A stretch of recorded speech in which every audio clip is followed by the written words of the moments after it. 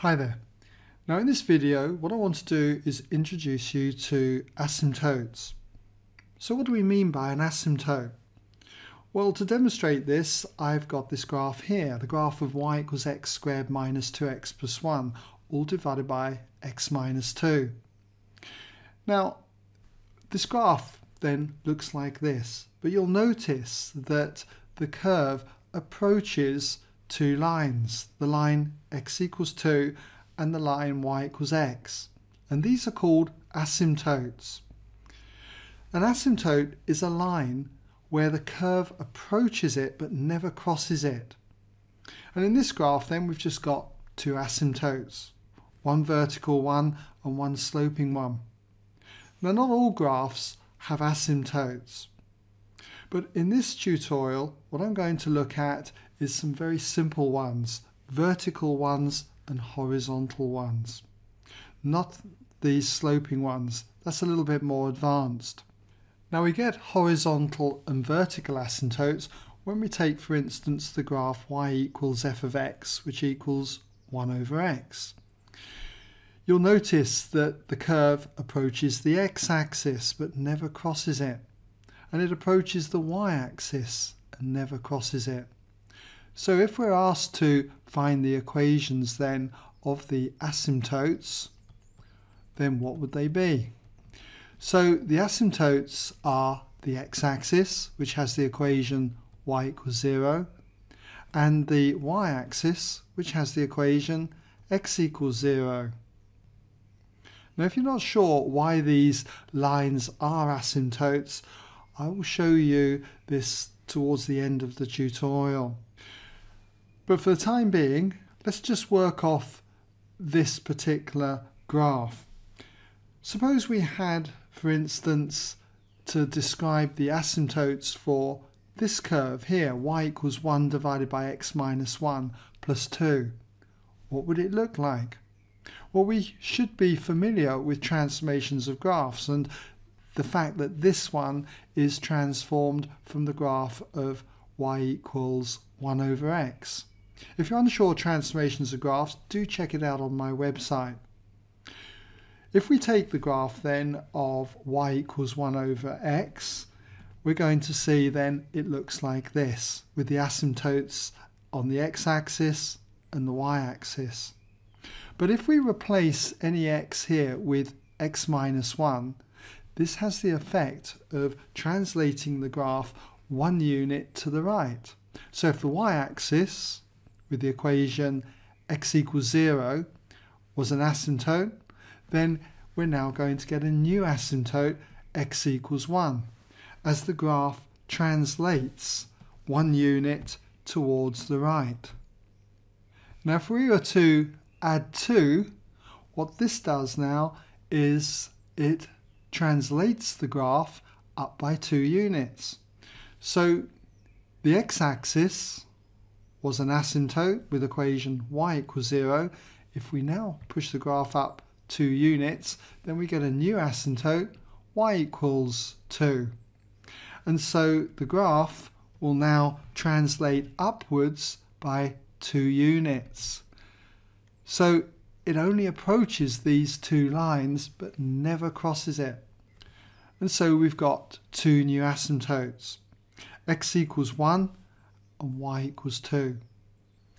Now you always get vertical asymptotes whenever you end up dividing by 0. So you can see that for this one here, x equals 0 is the equation of this vertical asymptote, which happens to be the y-axis. But in this particular curve, if the denominator here is 0, x has to equal 1. And you can see we've got the vertical asymptote here. And it's because of this we're often asked to write down the domain for a particular function. And the domain for this is that you can have any x value except 0. So we say that x can be any real number except x can never equal 0. because 1 divided by 0 gives us an undefined y value. As I say, we'll talk more about this in a moment. For this one here, we get a vertical asymptote when we're dividing by 0. And we've seen that it's x equals 1 gives us that denominator of 0. So the domain for this particular graph is that x is any real number, yet it can never equal 1, because that would cause us to divide by 0. So if you're unsure why we're getting these vertical asymptotes and horizontal asymptotes, I'll take you through why this is the case. So let's just take a table of values, and we're going to look at values of x close to 0.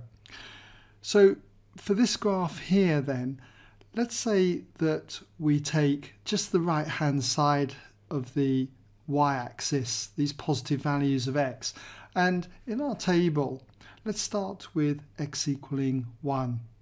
If x equals 1, then you're going to get 1 divided by 1, which is 1. So let's say we're 1 unit across here, 1 unit up, that point there.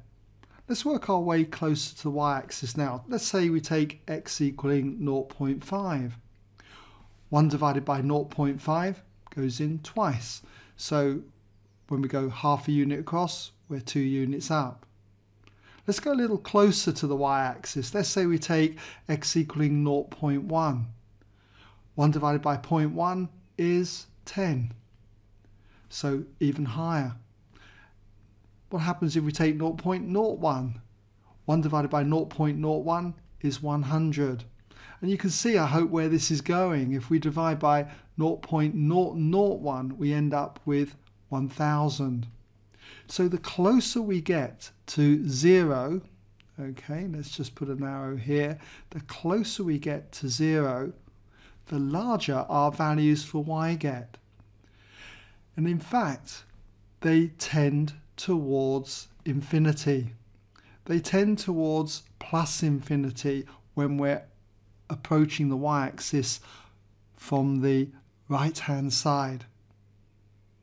Now if we draw up a similar table for the values of x and y, but this time we're looking at the left-hand side of the y-axis, we'll put our values of x and y in here.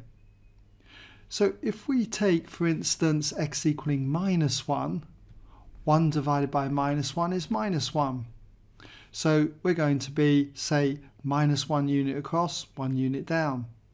But as we work our way towards the y-axis, let's say we take -0.5, we end up with 1 divided by -0.5 is -2. And then -0.1 gives us -10. -0.01 gives us -100. And -0.001 gives us -1000. So again, can you see what's happening? As we approach 0 from the left-hand side now, okay, what happens to our y values? Well, they approach negative infinity. But we never actually get a value for y at these points where x equals 0. And that's why when dividing by 0, we get a vertical asymptote. So how do we now get the horizontal asymptotes? Well, they come about when we consider large positive values and large negative values of x. Let's start with large positive values of x and see what happens. Okay, we'll just put this in, large positive values, okay, of x. And if we draw up our table, something like we did before, we'll take our x values and y values. And this time, let's say we start looking at x equaling 10, which might be, say, down here somewhere. When x equals 10, you're going to be looking at 1 divided by 10, which is 0.1. Let's go to 100. 1 divided by 100 is 0.01. And then 1000, that's going to be even smaller, 0.001. And so what's happening is as x gets larger, 1 divided by such a large number tends to 0. So as these numbers increase, then the y values here tend towards 0. They never go negative though. They never go below the x-axis. They approach 0 from what we call the positive side. So let's look what happens when we take large negative numbers. We'll just put an intro here for the table. We're looking at large negative numbers or values, okay, of x. And if we draw up our table again for values of x and y, only this time I'll start at this end. We'll start with x equaling minus 10 down here somewhere. So 1 divided by minus 10 gives us minus 0.1. And if I divide by minus 100, we're going to get minus 0.01. Divide by minus 1000 and you end up with minus 0.001. Our values are getting smaller, but they're staying negative. So as we let our x values become large negative values, tending in other words to minus infinity, what happens to our y values? Well, they tend to get smaller and smaller, but stay negative. They approach 0, never reaching 0, but they approach it from below the x-axis. They're negative values. So we write that as 0 with a little minus there. And so I hope you can now see that when we took the large positive values of x and the large negative values of x, we approached the line y equals 0, the x-axis in other words. And so that's why that became an asymptote. And if we look at this graph here, when we take large values of x, then similarly this term here tends towards 0. But the values that we get are very close to 0, but positive. And so we end up adding 2. So we get values of y which are just a little bit more than y equals 2. And when we take large negative values of x, going out this way, this particular term tends towards 0, just like this one did, only we end up with very small negative numbers close to 0. And then if we add 2 to that, it's like doing 2 minus a very small number. So we get a number just less than 2 here. And that's why we get the line y equals 2 then being a horizontal asymptote for this curve. So I hope that's given you a general overview then of asymptotes. And this particular tutorial shows you how we get the vertical asymptotes then whenever we end up dividing a term by 0.